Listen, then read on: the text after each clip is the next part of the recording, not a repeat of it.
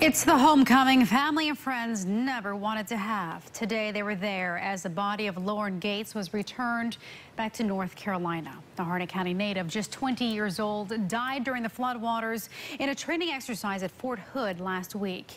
Our Amy Cutler filed this report from RDU earlier tonight. The body of Private Eddie Ray Lauren Gates came home late Friday afternoon. Her family and friends on the tarmac at RDU for it. They tried to console one another, to support one another, but grief like this can be overwhelming. Gates was just 20 years old, a Triton High graduate, homecoming queen, whose dream it was to serve her country. And she did. Earlier this month, she was stationed at Fort Hood. Military officials confirming Gates was one of 9 soldiers killed in a training exercise last week. No matter what branch of the service, we're all the same. We're all brothers and sisters.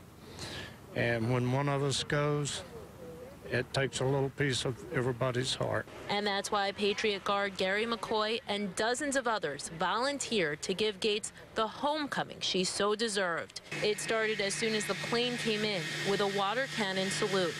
The Army Honor Guard there to greet it. Then, of course, the casket was loaded into the hearse. And from there, it was on to the airport authority, where the Patriot Guard, veterans like McCoy, were standing by. The family came around and thanked each of them. McCoy spoke with Gates' mother. I told her just exactly how I felt, because my heart was breaking just as bad as hers. McCoy and the rest of the Patriot Guard then got on their motorcycles, escorting the hearse all the way down to Fayetteville, and providing a little bit of comfort to this brave soldier's family who died serving our country. At RDU, Amy Cutler, CBS, North Carolina. Heartbreaking.